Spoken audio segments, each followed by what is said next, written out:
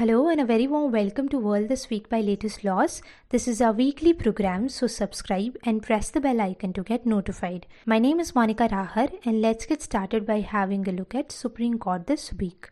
The Apex Court refused to entertain a PIL which sought directions to the Union Ministry of Ayush to develop standard yoga protocol to help the general public enhance COVID-19 resistance power. Vodafone-Idea Limited secured a Supreme Court victory in its pursuit of Rs 833 crore tax refund in some relief for the telecom operator because it was struggling to pay government dues of over 50,000 crore. The court explains the two conditions on the basis of which it can exercise powers under Article 139A of the Indian Constitution in the case of Sunil Rathee and others versus the state of Haryana and others. The Supreme Court Collegium recommends appointment of permanent judges at the High Courts of Kerala, Bombay and Jharkhand. The Apex Court agreed to hear a petition seeking direction to the centre to formulate a law mandating all e-commerce platforms such as Amazon and Flipkart to display country of origin on the product sold by them. Bishop Franco Mulakal, accused of raping a senior Kerala nun, has approached the Apex Court claiming innocence and seeking to discharge him without a trial in the matter. The court has sought a detailed response together with abusive tweets which were put against the state high court judges from senior advocate Hari Salve, who is appearing for Andhra Pradesh State Election Commissioner.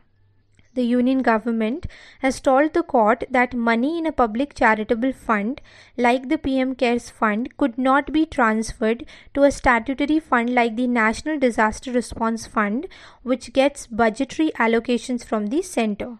The Rajasthan Assembly Speaker withdrew his plea before the Supreme Court that had challenged the Rajasthan High Court's 21st July order, which directed him to defer action on the disqualification notice which it issued. Now let's proceed with the next segment of our news analysis, which is the Delhi High Court. The government of Delhi submitted before the court that it does not want online registration of properties to be made available in order to curb false registrations and obviate unnecessary litigation, noting that an accused cannot be kept in custody only because of a presumption that he would evade trial. Even when the charge sheet has been filed, the court has granted bail to a former promoter of Fortis.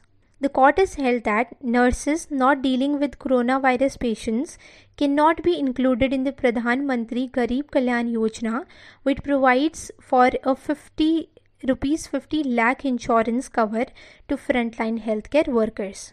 The court told the AAP government that its depleting revenue could not be given as the reason to not release funds to the municipal corporation to pay their staff salaries. The court sought central government's reply on a plea challenging the Insolvency and Bankruptcy Code ordinance which suspended proceedings against defaulters which arose on or after March 25 for 6 months in view of COVID-19 crisis.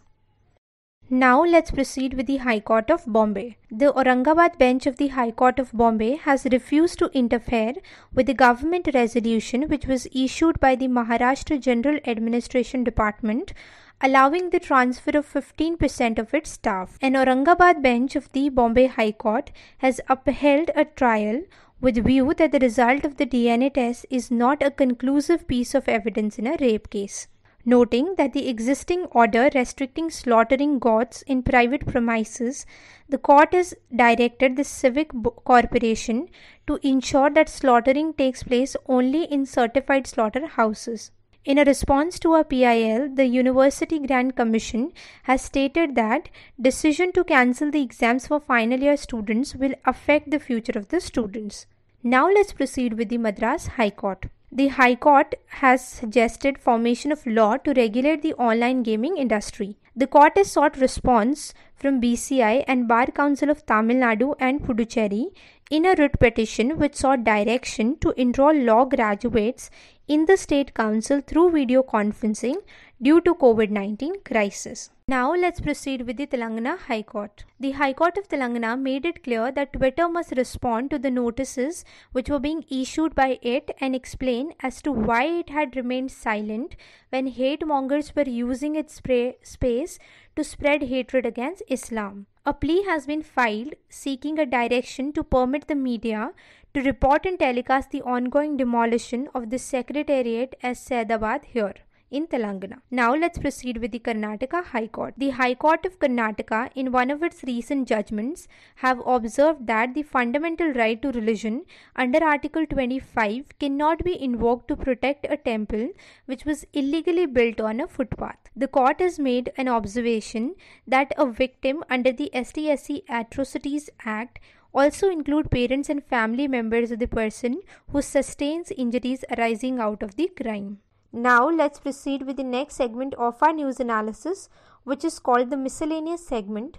Haryana Deputy Chief Minister has stated that a bill for 50% reservation of women in Panchayat to be brought in the upcoming Vidhan Sabha session for increasing participation of women in village development. Ex-Chief Justice of India, Ranjan Gogoi, has been made a member of Parliament Standing Committee on External Affairs. Jammu and Kashmir High Court Judge Justice Geeta Mittal has approved the scheme for internship and e-internship in the High Court of Jammu and Kashmir. The Delhi Cabinet is likely to take decision on the appointment of special public prosecutors for representing the government in Delhi High Court in cases which pertain to the February communal riots in Delhi.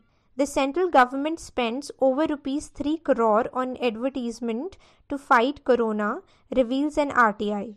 Now we have an update in the case of Sushant Singh Rajput's suicide. His family has filed FIR against actress Riya Chakraborty and 5 others for abetment of suicide in Bihar. Bihar police now seeks Mumbai police's assistance in investigation.